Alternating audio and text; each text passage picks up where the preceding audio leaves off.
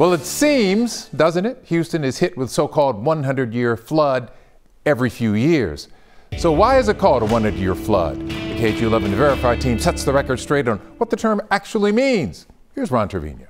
Allison. I am in awe. I cannot believe the amount of water that I see down here. Harvey. This is a record event we've never seen before. Imelda. The water came up higher than I've ever seen it come up before. 3 storms that brought historic flooding to the Houston area in just the last couple of decades. All 3 100-year flood events, if not worse. So how can that be? Does a 100-year flood mean that it happens only once a century?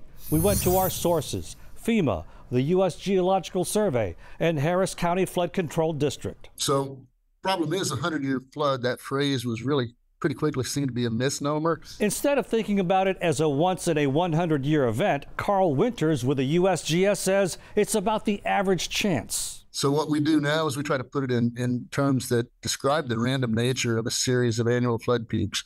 We say it's the flood that has a 1% chance every year of being equaled or exceeded. Jeff Lindner with the Harris County Flood Control District explains it this way. If you had water in your house today, you don't have 99 more years to go until potentially you see that again. It resets immediately. And so tomorrow, you once again have a 1% chance of having water reach that elevation or potentially get inside your house. And if you expand that to a 30-year period, the life of most mortgages, it's a 26% chance that you will see water in that 100-year floodplain or 1% chance area over the span of 30 years. So no, a 100-year flood doesn't mean it can only happen once in a century.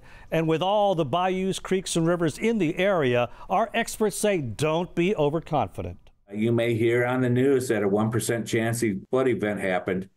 That might not be your watershed, and you're thinking, hey, water didn't come near my house, I'm safe. It might not have been your watershed that had that 1% in a chance flood, and that's why it didn't come close to you. And that everyone should have flood insurance. Flooding is our #1 natural hazard here, and we can flood 12 months out of the year. With your Verify, I'm Ron Trevino. And we flood, David, with storms with no name. Riddle me this, Len Cannon. Yes. Then why is that term, the 100-year floodplain, allowed to be used at all? I don't know. There's some digging. Okay. Needs to be